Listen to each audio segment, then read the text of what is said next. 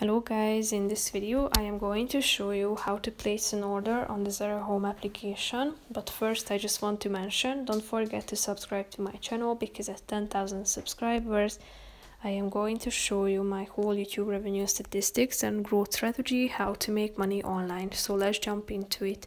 First of all, open the app on your phone.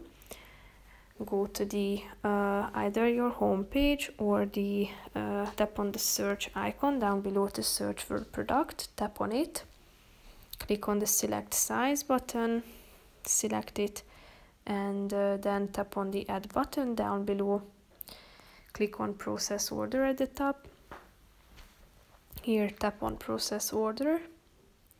Here you should select the delivery method, either the drop point or pick up in store or standard option. Then you should add your main address, adding your country, your name and your last name, then your address, floor door, city, postcode and your mobile phone. After that,